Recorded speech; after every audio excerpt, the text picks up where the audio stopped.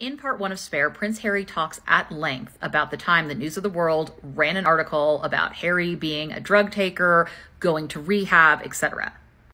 What I found interesting while doing some research on Camilla Parker Bowles is that Mark Bolland mentions this in his 2003 interview with The Guardian. The information I'm going to present is from this 2003 article with Mark Bolland.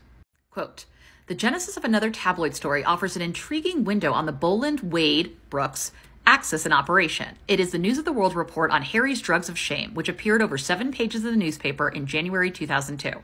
So this is how Bolland tells it now after the fact. He said they'd been wrestling consistently with News of the World for over 9 months on stories about William and drinking and or drugs, all of which weren't true, and Harry.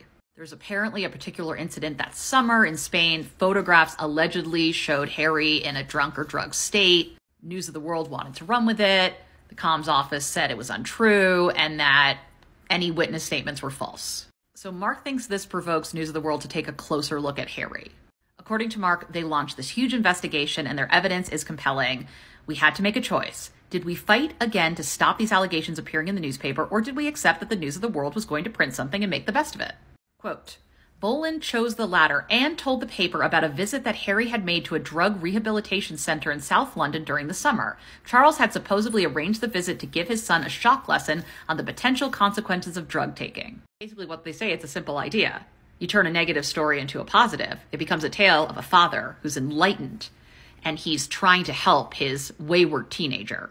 And the News of the World was happy to oblige. One problem though, it wasn't true.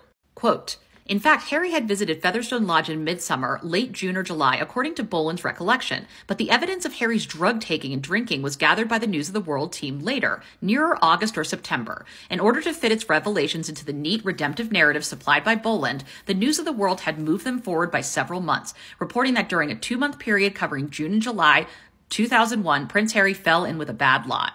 Quote, "Bolland now admits that the sequence of events in the story was distorted, but says that was the fault of the News of the World's overzealous attempts to be helpful." Helpful to who? Katz tried reaching out to Wade and she refused to comment, along with News of the World. And Harry does surmise in his book that part of the reason that the story leaked the way it did was to improve his father's reputation. But the fact that Bolland admits to manipulating a storyline with News of the World to fit this narrative of Harry taking drugs and going to rehab. He was a teenager. I mean, it's gross to do to anyone, but like, my God.